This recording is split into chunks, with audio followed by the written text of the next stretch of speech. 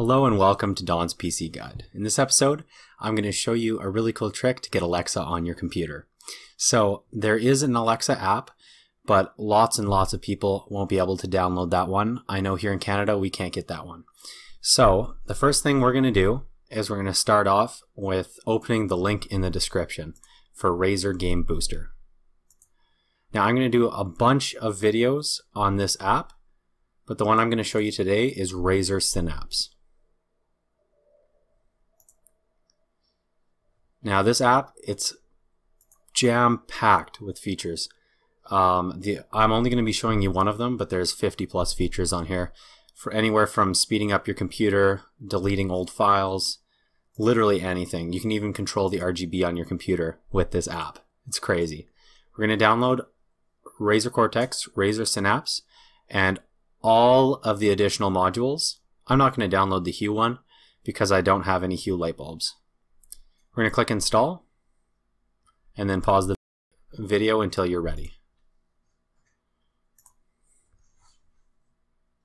Okay, now that you're ready, you're going to reboot your PC and then pull up Razer Synapse.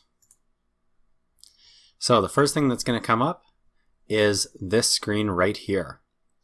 The only thing I'm going to be covering today is the Alexa app. We're going to pull that up. You're going to click Login with Alexa. Now, this is the only tricky part of this tutorial. You just have to go on, either on your phone or on your laptop, whatever you're using right now. And you're going to go to amazon.com/code. There we go. It's going to ask you to type in your Amazon password.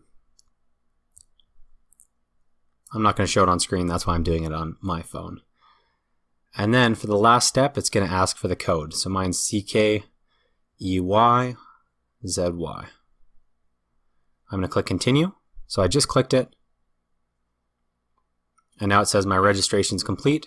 And now you'll see on my computer, it has opened up the Alexa program. So all you have to do is you click Control Shift and A, and that'll activate your Alexa. So you'll see it pop up there in the top right hand corner. I'm not actually going to ask it to do anything right now because that will be a little annoying for the video, but you get the point. You can use any of the functions of Alexa on this app, as well as if you tell an Echo Dot or any of the Echo products to tell Razer to turn off your computer, it can turn off your computer as well. You can also tell Razer to set your chroma lighting. So what that can do is set, if you have a gaming desktop or any custom computer, you can control your RGB lighting with Alexa, which is pretty darn cool. I hope you liked this tutorial. Please like, subscribe, and hit the bell for more videos. And please add some comments for what videos you'd like next. Have a great day, everybody.